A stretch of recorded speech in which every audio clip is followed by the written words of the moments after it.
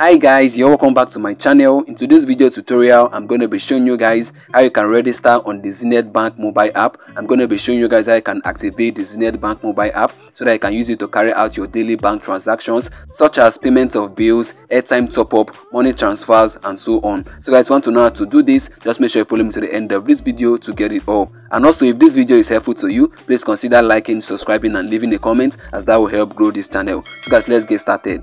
So guys, now the first step you have to take now is to make sure you have downloaded and installed the Zenith Bank Mobile App into your phone. For you to do that, you have to go over to your Play Store, and that's if you're using an Android device. But if you're using an iOS device or an iPhone, what you have to do is to go over to your App Store and you search it out and download it. But guys, in case you don't know how to do that, you don't need to bother much, because I've actually made a video specifically on how you can actually download and install the Zenith Bank Mobile App into your phone. What you have to do is that after you're done watching this video, then you go over to the description of this video. You're going to see a video link there. Tap on it, then you'll be able to watch and learn how you can download and install the Zenith Bank Mobile App into your phone. So guys, that's how it's done. So guys, once you've gotten the app, what you have to do now is to tap on it to open it. So guys, let me tap on it right away.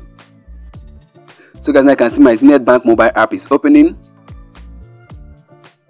So guys, now I can see the Zenith Bank Mobile App has opened. So guys, if you open the app for the first time, this is the interface you're going to see. This is what it looks like. So guys, now the first step to take now in order to register and get this app activated, what you have to do now is to tap on where it is written register. You can see down there, the arrow is pointing at it. So let me tap on it. So guys, now you can see what is written here. Registration 1/3. That means this registration involves 3 steps. So guys, this is the first step, and here you're required to input your account number. You can see there where it is written account number. So guys, for you to input it, you have to tap on account number. So let me tap on it now to input my account number. So let me input it right away.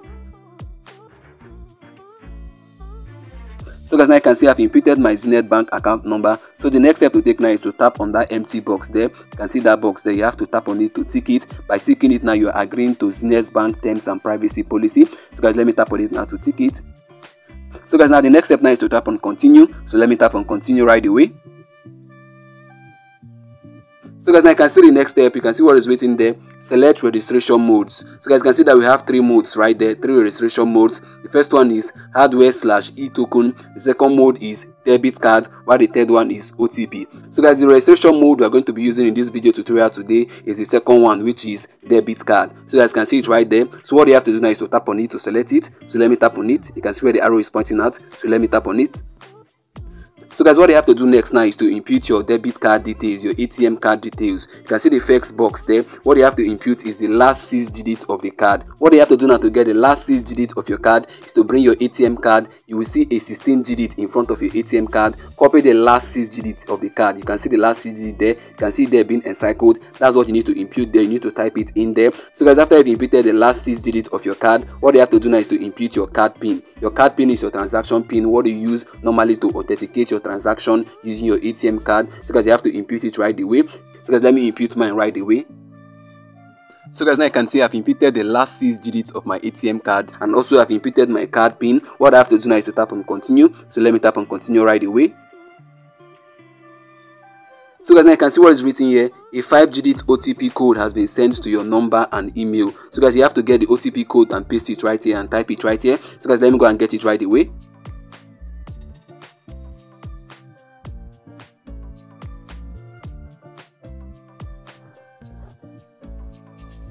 (79873). So guys, I've gotten a number, so let me paste it right away. So guys, now I've inputted it, so let's just wait for a few seconds. So guys, now I can see here's the next step. You can see what you are required to input. So guys, over here you have to create a password. You can see where the arrow is pointing at. You have to enter your password. You have to create one. You can see the criteria of creating one. You can see the first one, minimum 6 digits. That means your password must not be less than 6 digits. The second one is not more than 2 sequence numbers, while the last one is not more than 2 repetitive numbers. So guys, let's go over to the next one, which is confirm password. You can see where the arrow is pointing at. You have to retype your password to be sure that it is correct. Then over to the next one, you have to input your transaction pin and also confirm the pin. So guys, your transaction pin is what you're going to be using to authenticate your transaction in this mobile app. That's what you're going to be using to make your transaction successful. So guys, now let me go ahead now to input my account password and also my transaction pin. So guys, let me do it right away.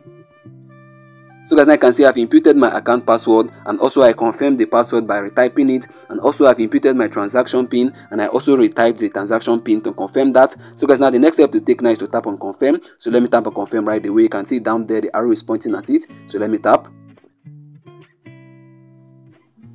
Wow guys, you can now see we have successfully registered on the Zenith Bank Mobile App. So guys, now you can see what is written there: registration successful. Welcome to Zenith Bank Mobile Experience. So guys, what you have to do now is to log in, and you have to log in with your account password. So guys, let me tap on login right away to show you guys how you can do it.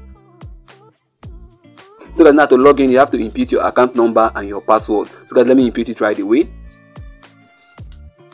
So guys, now you can see I've inputted my login details, which are my account number and my password. So guys, what you have to do next now is to tap on sign in. So let me tap on sign in right away.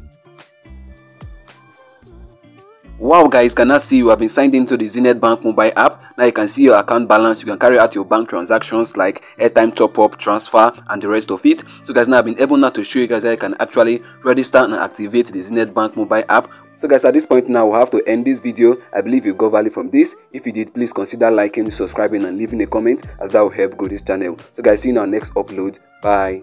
Peace.